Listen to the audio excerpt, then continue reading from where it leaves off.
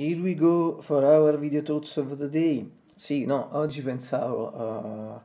all'ultima parte del mio tributo, alla seconda cioè all'ultimo pezzo della seconda parte, quella non linciana del mio tributo a Angelo Badalamenti per il suo compleanno il 22 marzo, e appunto questa parte credo la caricherò domani, che ancora non l'ho montata, non ho fatto nulla.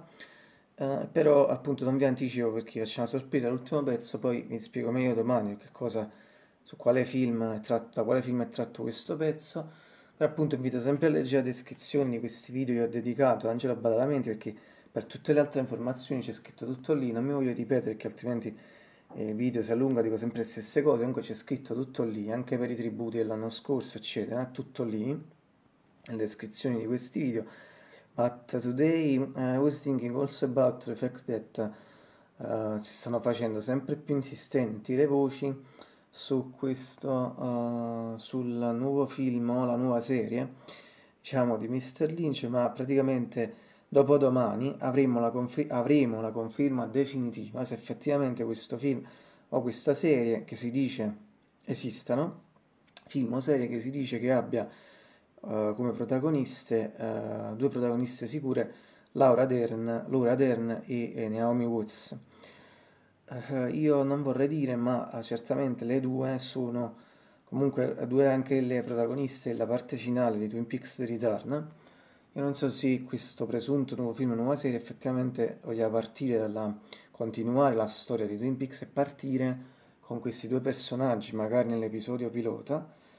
ma appunto tutte queste sono cose, diciamo, ancora incerte, lo scopriremo tra 2 giorni quando effettivamente verrà data questa conferma sul fatto che effettivamente questo film o questa serie esistano o meno, e quindi